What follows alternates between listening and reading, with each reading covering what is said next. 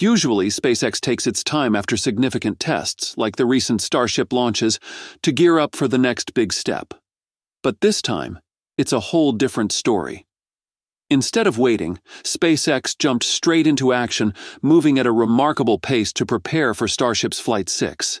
They didn't waste a moment, and within days, Booster 13 was already on the launch mount for a high-powered static fire test. And here's the impressive part. All 33 Raptor engines fired up in a synchronized display of power, delivering exactly what SpaceX hoped for. In this video, we'll dive into all the details of this critical test, what it means for the next stage of the mission, and when we might see Flight 6 take to the skies. But before we go deeper, don't forget to subscribe for all the latest updates on Starship, SpaceX, and more groundbreaking achievements shaping the future of space exploration. Usually, SpaceX spends several months between Starship test flights, not because of technical constraints, but largely due to delays in receiving launch licenses. For example, there was a 4-month gap between Starship's third and fourth flights from March to June 2024, and another several months before the fifth flight due to FAA licensing and environmental reviews. These requirements often lead to extended waiting periods, as agencies review public safety and environmental impact assessments associated with each launch. For Flight 5, the FAA finally approved the launch only a day before liftoff on October 13th. However, SpaceX caught a break with Flight 6. When approving Flight 5, the FAA also issued a dual license covering both Flight 5 and Flight 6. This means SpaceX can move ahead with Flight 6 as soon as they're ready, without waiting for an additional license review. This is why SpaceX has moved quickly in preparing for Starship's next flight test. Immediately after the monumental catch of Booster 12 by the Mechazilla arms on October 13th, SpaceX worked quickly to lower the booster back onto the pad. Following the touchdown, SpaceX rapidly cleared the pad to prepare it for Booster 13, shifting their focus to evaluating Booster 12's systems and clearing the area to avoid delays. Booster 12 was safely moved from the launch site back to SpaceX's Mega Bay, where engineers conducted a post-catch inspection. This assessment focused on the booster's grid fins and Raptor engines to understand how each component held up during the catch, identifying any warping or wear that needed addressing. These findings would inform future upgrades to improve durability and performance in subsequent flights. By October 22nd, SpaceX was ready to bring Booster 13 to the launch pad. After Booster 13 was rolled out from the Mega Bay to the orbital launch mount, SpaceX quickly secured it in place. Engineers promptly removed the scaffolding and attached critical support structures like the chopstick arms and quick disconnect systems to enable safe and efficient fueling. Almost immediately, they began intensive system checks to ensure the booster was prepared for a static fire test. Road closures resumed and the area was cleared as SpaceX started fueling B-13 with liquid oxygen and methane. Notably, the fueling process showed improvements, with liquid oxygen loading more quickly than methane. During the static fire test of SpaceX's Booster 13, all 33 Raptor engines fired simultaneously, generating an immense estimated thrust of over 7,000 tons. This amount of force is close to what the booster would experience during an actual launch. The static fire test is crucial for confirming that the engines work as expected under full power conditions and that the infrastructure can handle the extreme forces produced. To keep B-13 securely in place during this high-power test, SpaceX relied on the orbital launch mount at Starbase.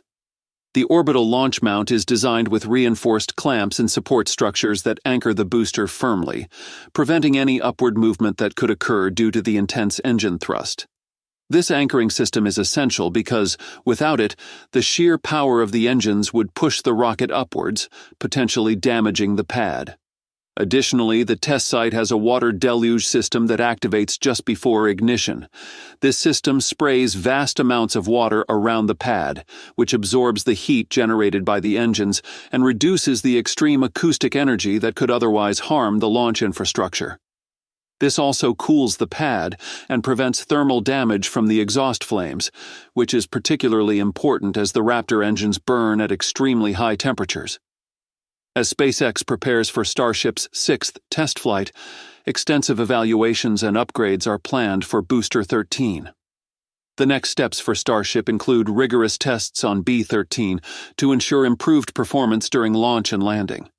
Post-test evaluations on B-13 will focus on the booster's engines and grid fins. They aim to reinforce the grid fins to withstand intense re-entry forces and address engine issues observed with Booster 12.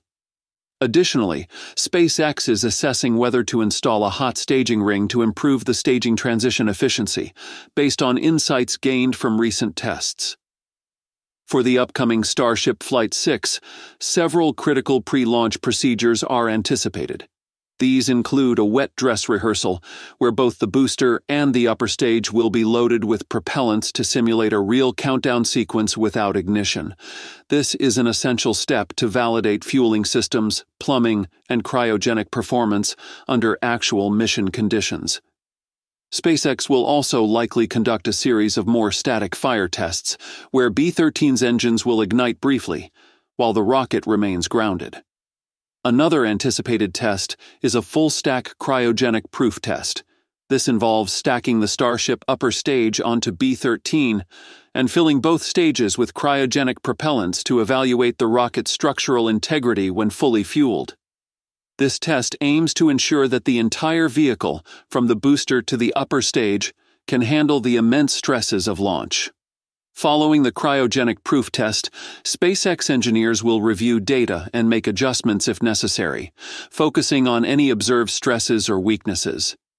SpaceX's development strategy also includes extensive analysis of the booster catching technique using the Mechazilla arms. The booster catching process remains experimental, but SpaceX views it as essential for enabling rapid reuse of the Super Heavy booster. In addition to booster testing, SpaceX will conduct evaluations on the Starship upper stage, which is expected to undergo heat shield upgrades and re-entry tests. Flight 6 will continue testing Starship's thermal protection system, which has been modified to withstand the extreme heat of re-entry better. Looking ahead, B-13's successful static fire sets the stage for a probable November test flight alongside Starship 31. The probable flight trajectory for Flight 6 will be similar to past missions, with a planned stage separation and a targeted re-entry phase for both the booster and upper stage. B-13 will lift off from SpaceX's Starbase facility in Boca Chica, Texas, with all 33 Raptor engines engaged to push Starship 31 towards its intended altitude. Shortly after reaching this altitude, B-13 and S-31 will separate, with the upper stage continuing its ascent to complete a partial orbit around Earth. Once the upper stage completes its planned trajectory, the Super Heavy booster will initiate a controlled descent back to the launch site, where SpaceX will attempt another precision catch using the Mechazilla arms. This approach is crucial to SpaceX's vision of creating a fully reusable rocket system, as catching the booster rather than relying on a splashdown recovery significantly reduces refurbishment time and costs, enabling faster turnaround for future flights. As for the Starship upper stage, SpaceX may aim to extend testing by simulating a controlled re-entry and descent back to the designated landing area, rather than allowing it to splash down in the ocean, as in previous flights. A controlled landing would bring SpaceX closer to the goal of recovering and reusing the upper stage, although this remains an ambitious objective requiring significant advancements in heat shield durability and re-entry stability. Engineers will carefully monitor heat shield performance and the structural integrity of the vehicle upon re-entry. Don't forget to check the link in the description to grab your own highly realistic Starship model. Thanks for watching, and we hope to see you in the next video.